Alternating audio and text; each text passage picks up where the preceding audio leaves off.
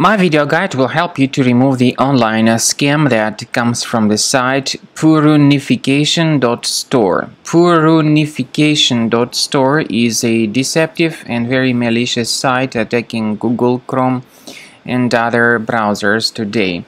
This Purrunification.store tries to mislead you and to make you download and install certain potentially unwanted software.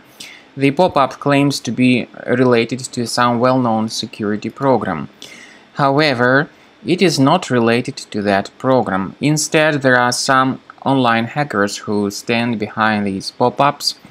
They try to just make you download and install some junk applications into your system. Therefore, you shouldn't interact with these deceptive pop-ups. Don't trust anything that these fake alerts suggest or promote. Such pop-ups, by the way, may be the trace of some adware to be currently enabled in the system. So first thing we recommend you to do is to check the control panel carefully. If you find any items that are suspicious, get rid of them. I also recommend researching the system with Combo Cleaner antivirus. Please get it on the page combocleaner.com. Use this green download button, install the program, and then begin researching your system with its help to detect and delete other threats. After you have successfully downloaded and installed Combo Cleaner antivirus, it will be in the trial mode, so only the quick scan option is available. Click on Start Scan button. The program will first of all update its antivirus database for proper malware detection and elimination.